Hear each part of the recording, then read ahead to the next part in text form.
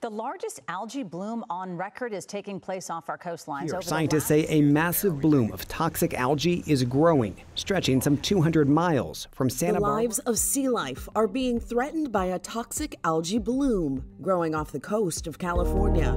Today, headlines around the world warn the public about the effects of massive blooms of toxic phytoplankton. Known as harmful algal blooms, or HABs for short, these events pose threats to sea life and humans alike. Scientists worldwide are working to identify the causes of these blooms, with the hope of preventing future outbreaks. At Moss Landing Marine Laboratories, a group of dedicated biologists are working together to discover why HABs occur and what people can do about them.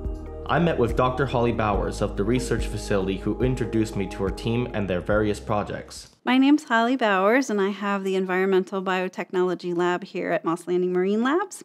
And the goal of our lab is to look at phytoplankton, all kinds of things. So the genetics, the morphology, we're really interested in the species that are out in the bay. Some of them are harmful algal bloom species, and those cause problems when they get into high concentrations, and they can produce high amounts of toxin, and that gets into the food web.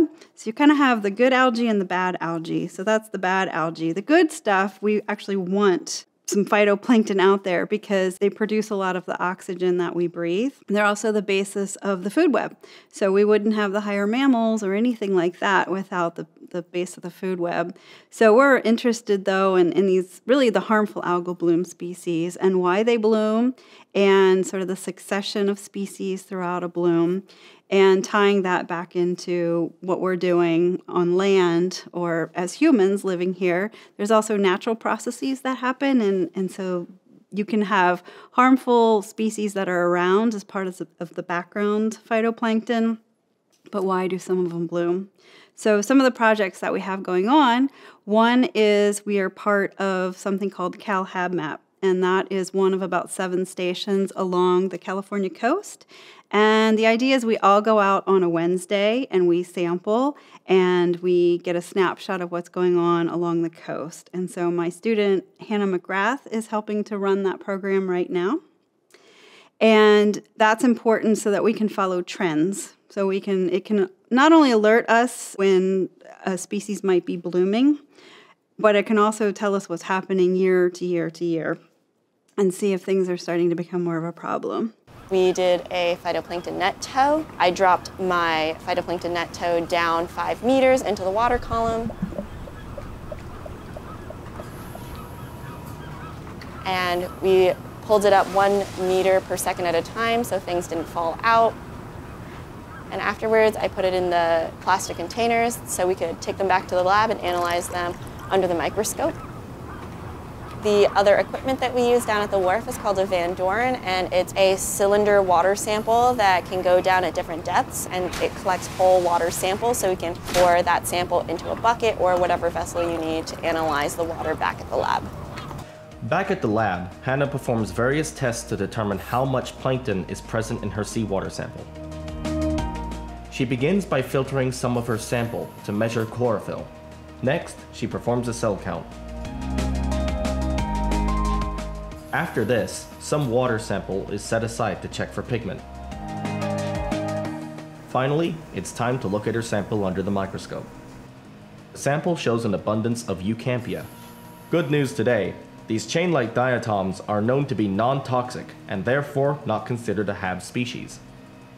Other projects that we have going on include the genetics of these phytoplankton, and so you can look at them under the scope, but some of them you can't tell apart from each other. So if you look at their genetics, we have a handheld qPCR machine, and that allows us to dig in really to the trends of what's going on, but on a genetic level, and also detect things that we might not see under a microscope because there's not enough of them. One of our other newer projects is we wonder how microplastics might affect phytoplankton in terms of growth and also toxicity. So our colleague Ross Clark here with the Coastal Wetlands Group, he does bioreactor experiments on farmlands to try to reduce the nutrients that are going into the bay that can fuel these blooms. Some of the reasons we're really interested in wetland research and wetland restoration is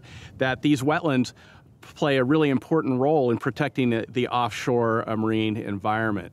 There are the kidneys that filter all the pollutants and all the activities that we as humans do on land, and they keep those pollutants from getting into the marine environment and causing impacts offshore, including algal blooms, or specifically harmful algal blooms, which can cause toxicity in marine life, fish, seals, and birds. So our restoration of wetlands is helping keep those pollutants from getting into the ocean and harming our marine life. Also, there are microplastics from those farming practices. And so our student, Olivia Pollock, she's looking at microplastics in terms of how those might affect the growth of algae. She had an RU intern this summer, Carissa Tinney, and she helped with some of the setup. You can take that sample from Monterey Bay and basically take a single cell, which is crazy, pick it, and then put it into these culture tubes. They're easily accessible to us for experiments, and that is our incubator. Hi, my name is Carissa. I'm a student at California State University, Sacramento. I'm studying biochemistry, and I'm here at Moss Landing Marine Labs this summer, working under Olivia as her intern, looking at one of the species of phytoplankton and conventional microplastics and how they affect the phytoplankton. I'm part of the CSUMB, California State University, Monterey Bay REU program, which is a research experience for undergraduates. It's funded through the National Science Foundation, and it's been great working here. I'm looking at how agricultural microplastics impact the growth on phytoplankton. Here we have a rocking experiment, and this is one of my preliminary experiments. In here, these big pieces of plastic, they are weathered pieces of PE mulch. I collected these pieces of plastic off of strawberry fields. That includes all the pesticides, all the fertilizers, whatever they put out onto these fields. And then for my main experiment in here, I'll be bubbling 4 different types of phytoplankton. So I'm doing 2 HAB species, harmful algal bloom species, and then 2 non-HAB species. I'm gonna be taking cell counts, I'm gonna be doing chlorophyll concentrations, and just, taking photos and observing what happens to these phytoplankton over a span of, say, a week or a week and a half. And then one of our other projects, again with Ross, is looking at the source nutrients from the agricultural water and if that's enough to fuel a phytoplankton bloom. And we're trying to replicate that in the lab. What we can do in the lab here is replicate what might be going into the bay. We can grow a large amount of algae to work on. And what we do is we put in a seawater base, and we put in the media, and we spike in our cells. We can support various projects with this. So most recently, we were supporting a project here at our aquaculture facility where they were feeding Pseudonychia to mussels and then feeding to crabs to see if they would actually eat the mussels. We've also used this to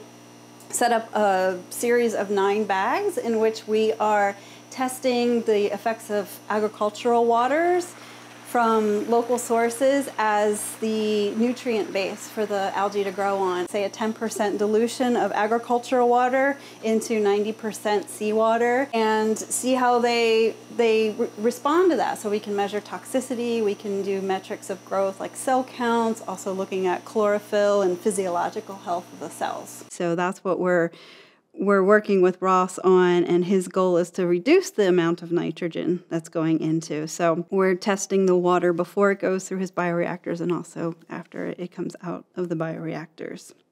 And that's important because obviously we want less nutrients going into the bay so that you're not stimulating these harmful algal blooms.